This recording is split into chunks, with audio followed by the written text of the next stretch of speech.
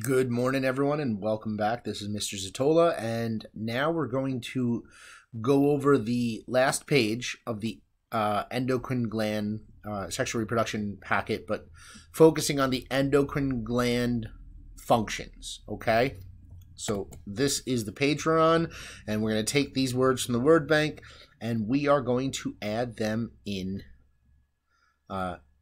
using the function and some hormones produced. But really what I want to show you is how easily we can look at what's going on with the functions and the hormones produced and kind of tell what gland we're talking about. So they've done the first one for us. The hypothalamus, all right, it controls the pituitary gland, all right? Again, we're talking about, we're up in the brain, all right? This releases thyroid hormone, which also controls the thyroid, and we'll go into that a little further. Second one, regulates body function and controls the actions of other glands. That is what's really important here. And here are the hormones. Growth hormone, or HGH, thyroid stimulating hormone, TSH, all right, LH. There's a whole bunch of other hormones that we have right here. This one... Whoops. This one is going to be the pituitary gland. Again, still up in the brain, okay? Pituitary gland is an essential hormone for essential gland. The hypothalamus controls the pituitary. The pituitary controls some of the other glands, we should say. Okay, moving down. Let's take a look right here.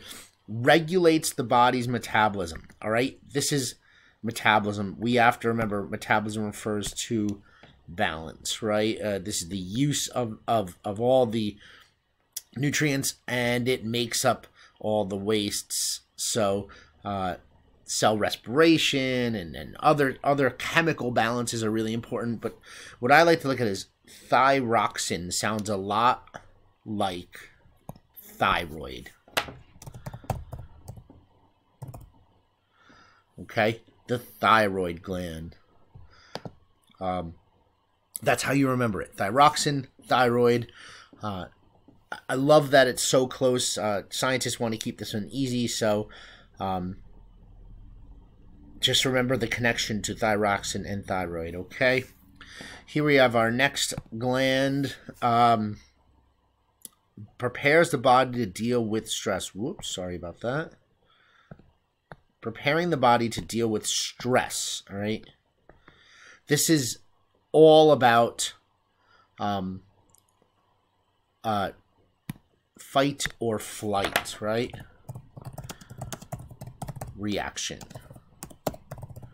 And your fight or flight reaction is all about your adrenal glands, okay? Your adrenal glands are on top of your kidneys, and they release, as you can see, corticosteroid right over here. They release corticosteroid, they release epinephrine, and they release non-epinephrine as well. These get the body prepared to deal with quick reaction and stressful situations. Running away from a rabid dog, or turning and fighting, I don't know, someone trying to stick you up. Don't ever do that, by the way. Okay, the next one we have here, maintaining the level of blood glucose. All right. This is all about these two, insulin and glycogen. Right, we have to remember insulin, we'll look at a chart down the road. Insulin takes the blood sugar back down, reduces blood sugar. Glycogen, sounds like glucose, increases the blood sugar. Okay, and what gland does this? The pancreas. So,